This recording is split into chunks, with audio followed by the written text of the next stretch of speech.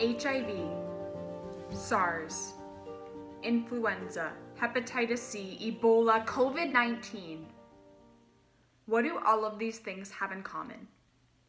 They're all viruses, parasitic genetic material that rely on our cells to infect, replicate, and spread.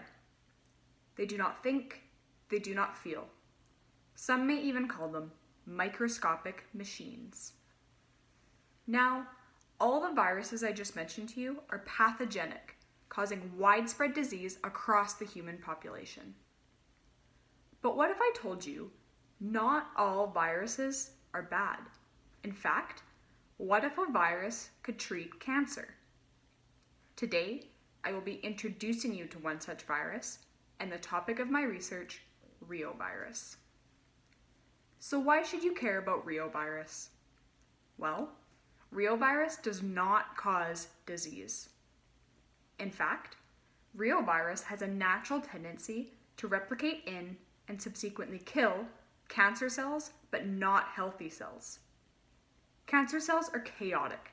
They have altered growth and altered metabolism when compared to healthy cells, and the virus actually prefers this chaos for its own replication. Now, when reovirus first encounters a cell, it needs to break apart. All of its protein pieces need to disassemble so that it can release its internal genetic material into the cellular environment, where it can be made into proteins and replicated, much like our own genetic material. Those newly made proteins then need to assemble into new viruses that can go on to infect more cancer cells. Sounds pretty straightforward, right? Well, here's the problem.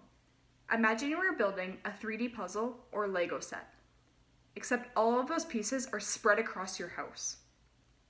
And one more thing, it's not actually your house, it's a hoarder's house, where everything is in a chaotic disarray.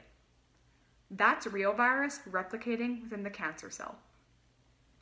The goal of my project is to understand how reovirus orchestrates its assembly process. By fractionating the cell into its individual compartments, much like the rooms of a house, I can probe for which proteins are there. In addition to what viral proteins are present, I want to know in what order do they assemble. When you're building a Lego set, do you start from the bottom and add every individual piece on, one at a time? Or do you pre-assemble pieces and then combine them to make a whole? That's what I want to know. By understanding this assembly process, I can manipulate it and make a better cancer-killing machine. Thank you.